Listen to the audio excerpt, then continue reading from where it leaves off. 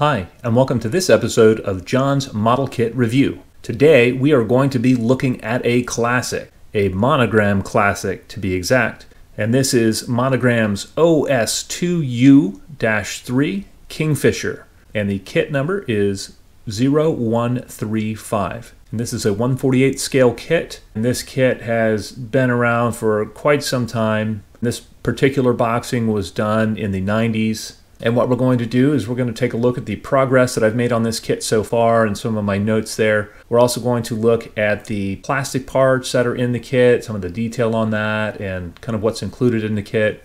We'll look at the clear parts, the instructions that come in the kit. We'll also cover the decals.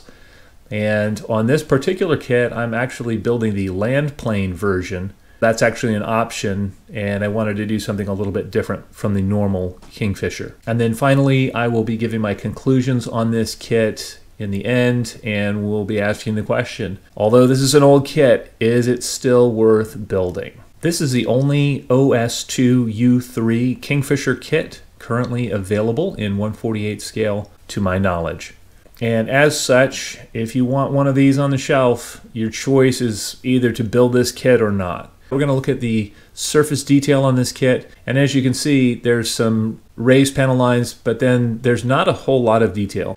This is going to be kind of a canvas for painting and weathering. Your effort to make this look realistic, your time is going to be spent on the painting and finishing end of things.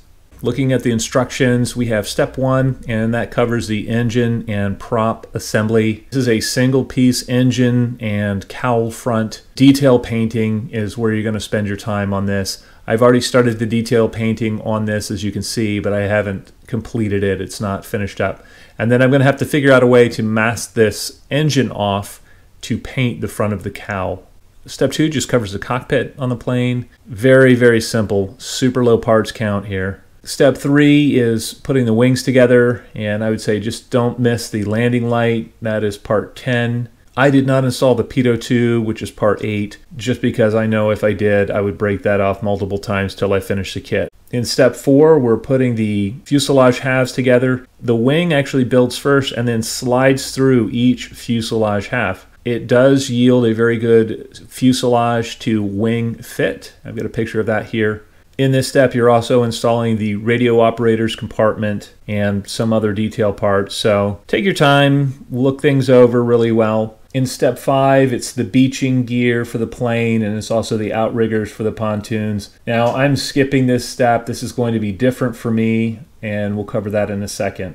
On to step 6, and that just covers mounting the final details really on the plane, the canopy and the radio operator in the back and some of the other parts, tail planes. You have to cut out the space for the rear tail wheel on this kit. You also have to cut off the pontoons, the floats there, and install the kit supplied landing gear for the land plane version of this. When I did cut out the tail wheel, I noticed that the kit plastic is extremely brittle. Probably some of the most brittle plastic I've seen on any kit. And so I just ran into a problem with it chipping. I've got some pictures here that show areas where chunks of it chipped out while I was working on it. Any cleanup you have to do on this kit, on the seams, is going to mean very careful work not to destroy the raised detail that's there.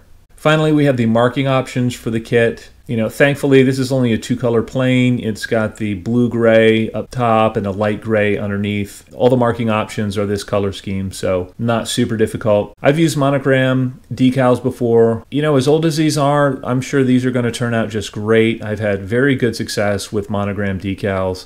Also in step 4, you are installing the decal for the instrument panel. I pirated the decal from an Edward Spitfire, cut it to shape, and used that instead. It's still a one-dimensional decal, but at least it's got some color. On the cockpit, you can see it's detail painting heavy, and so you have to paint the molded in seat belts and the headrests, and any details that you want to show up through the canopy need to be painted on the single piece cockpit. Same thing for the radio operator's compartment. There is some detail there, but you're going to have to just do some careful painting and some washes to try to bring out what detail is there. And it does make it harder in the painting sequence when everything is molded as one piece. In conclusion, is the Monogram Classics OS2U-3 Kingfisher still worth a build? Well, since it's the only game in town, I guess it automatically qualifies as a yes. The only real difficulty I have is with the raised detail being difficult to sand on the seams. Parts fit on this isn't terrible. I wouldn't call it great either. And again, as I mentioned, kind of a downside on this kit, the plastic is very, very brittle. I definitely have some cleanup to do to get this ready for paint.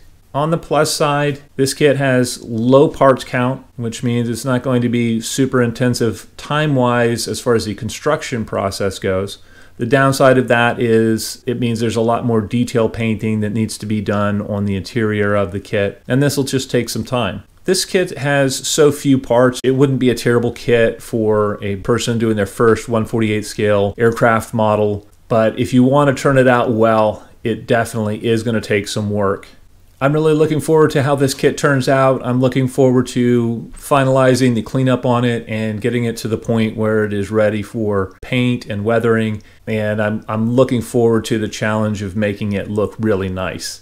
I've seen other modelers build this kit and really achieve outstanding results with it, so it can be turned out well, but it's not a kit that right off the bat is going to make you look like a fantastic modeler. Well, I'd love to know what you guys think. If any of you have built this kit previously and want to share your experience, please feel free to do so in the comment section below. As always, I hope you found this video entertaining and informative, and until next time, model on.